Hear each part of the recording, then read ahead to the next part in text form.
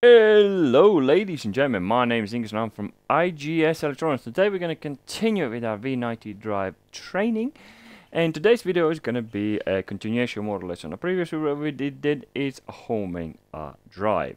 In the last video, let me read out properly, is we performed homing using a zero mark via PROFIdrive telegram, where we have a when we click the homing, the shaft was moving, reaching the Z mark of the actual encoder and taking that as a home position.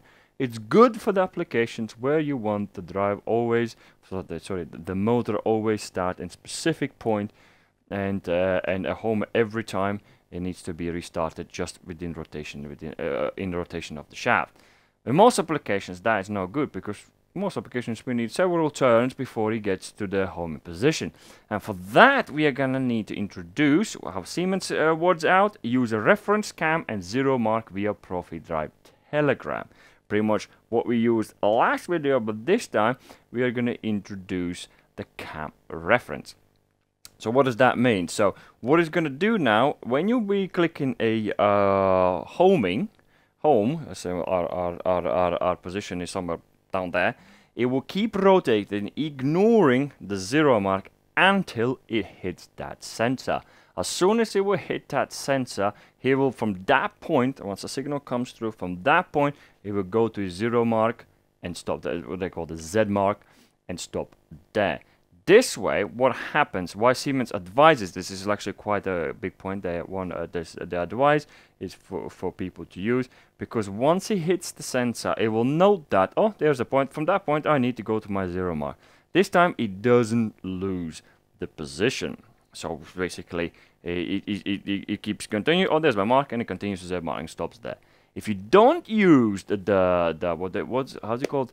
The Z mark via PROFIdrive telegram, and that option is available there. It's just using homing just with the digital input. So what it's gonna do, it will run to digital input, and as soon as it's digital input, it will stop. What Siemens does, which is in most configurations is absolutely right, what it can do, it can overrun it. It's depending how fast you approach your homing position and other aspects that is part of your setup, that can sometimes overrun, doesn't give you exactly very good zeroing position, because if the encoder, if the system overruns and there's some delays and things like that, so it will not guarantee that you are in 100% position. I mean, it's gonna be super close, and your chances of messing up is low. But using zero mark, when the encoder will go, I mean the motor will be spinning. It will keep going, see the signal, and still keep going until it reaches the zero mark. And this way, it will know exactly when to stop and when to decelerate to a correct point. That's what I would advise a lot of people to use, because that is the most common way to guarantee for you to reach your home position. So that's what we're going to be looking at today. So without further ado, let's get started.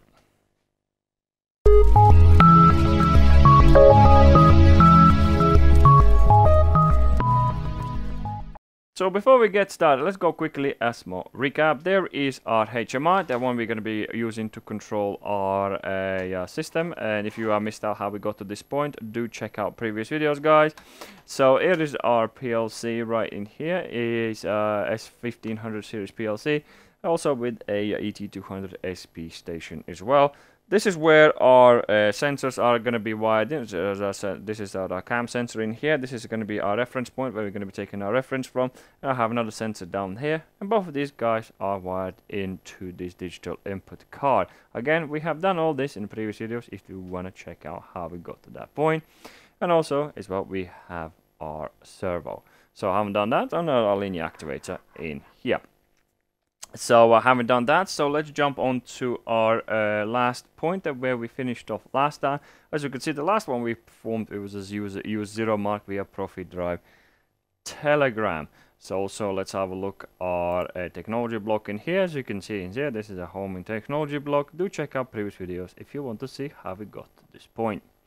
So let's go into the positioning in here, and in here, as you can see, we're gonna click on this, and as soon as we do that, Siemens, the TIA portal, Siemens, will ask you straight away, dude, we got to have a sensor for it. And as you can see in here, digital input homing mark cam, mark/cam, whatever you want to call it, and it asks you to provide him that that signal. So we're going to do in here. So again, so I'll do the quick recap. Let's go into I/O devices in here. There is my card and I/O tags. As you can see now, already prepared, and my sensor is here, which is a 2.1. So let's go back in a positioning. Go into the point in here and click sensor and click enter. So I haven't done that. As you can see, the red mark has disappeared, and pretty much the whole thing is ready to go. Pretty straightforward, and as we've already discussed these parts in here in the last videos, guys. If you want to check out what these things are, do check out previous videos. Haven't done that. Pretty much that's all we need to do. We got our sensor, we got our servo ready, so we have changed the mode itself, so nothing needs to be changed in our technology block in here, so we can leave that as is. So let's pump that in. We're gonna pump it in CPU, and we'll test out. I think I've already done that. Yeah, it's done already. So let's go and have a look what that looks like in real life.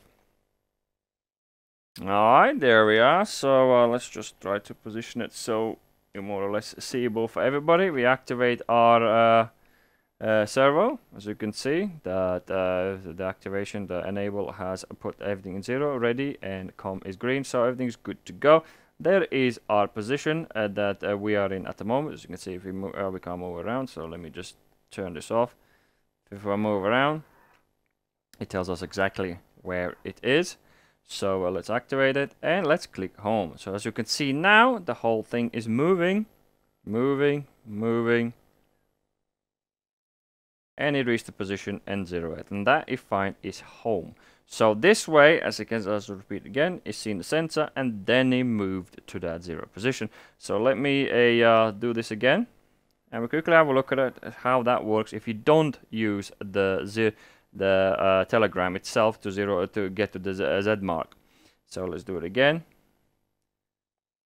Home, as you can see, it moves. Again, these settings can be adjusted how fast it moves to position, but you don't want to be going too fast for homing. You always want to go slow to make sure you get the right position. And there we go. You're going to the point, and it's happy days. So and now it sits in his right position, and it's ready to go. So now let's quickly have a look at it when we do remove the actual telegram, the Z mark requirement. Okay, there we are. So let's remove that, and as you can see, more options are now coming available. For that, I'll leave you guys to play with yourself.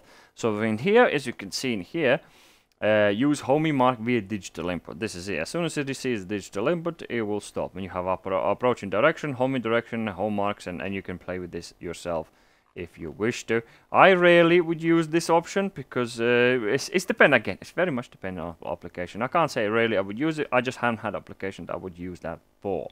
So let's load that in and let's have a look at how that would work now. It will be pretty much the same, but we'll have a look where now the actual system, the actual our table stops. So I haven't done that, so that's been pumped in. So let's go and have a look. So to get ourselves started, let's quickly make a mark in here with a pencil. So where we stopped when we were using the Z mark. So now let's move this into whatever the position we want it to be. So and now let's activate our drive and let's home it now. See where it stops now. It should stop as soon as it sees the signal from the sensor.